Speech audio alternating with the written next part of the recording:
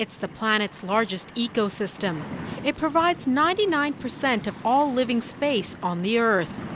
It covers 72% of the planet's surface, yet only 5% of the ocean has been explored. So one of the things we do at the museum is we tell stories, and our logo is Amazing Stories of the people on the BC coast, and this is another new chapter in the stories.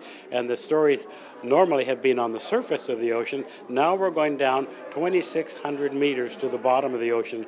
To teach people about the ocean and raise awareness about the threats to the ocean, the Maritime Museum has paired up with Ocean Networks Canada to put on a new exhibit. It's something we've been looking forward to for about 6 months now, so we're very excited to get it started.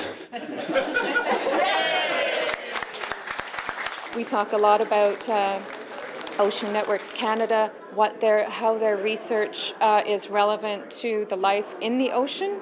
How can they improve that? Also, how does it affect our very survival? What lies beneath the past, present, and future of underwater exploration is the museum's biggest exhibit in almost a decade.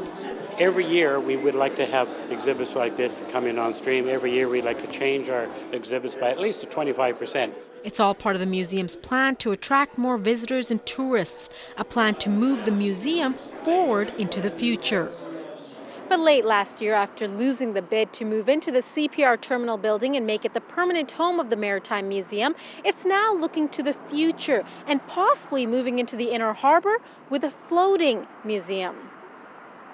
Well, we were very disappointed not to get the CPR building because it was just a natural fit with the heritage of BC and Victoria.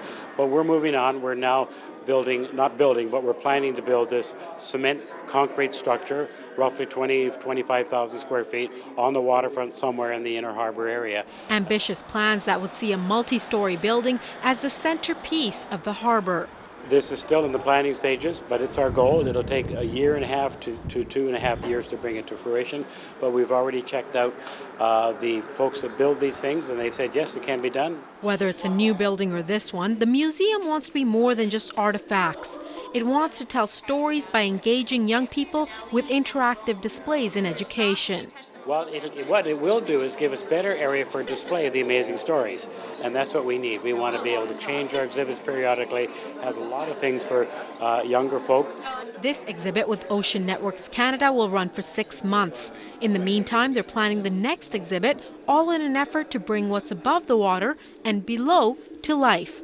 In Victoria, I'm Sucheta Singh for The Daily.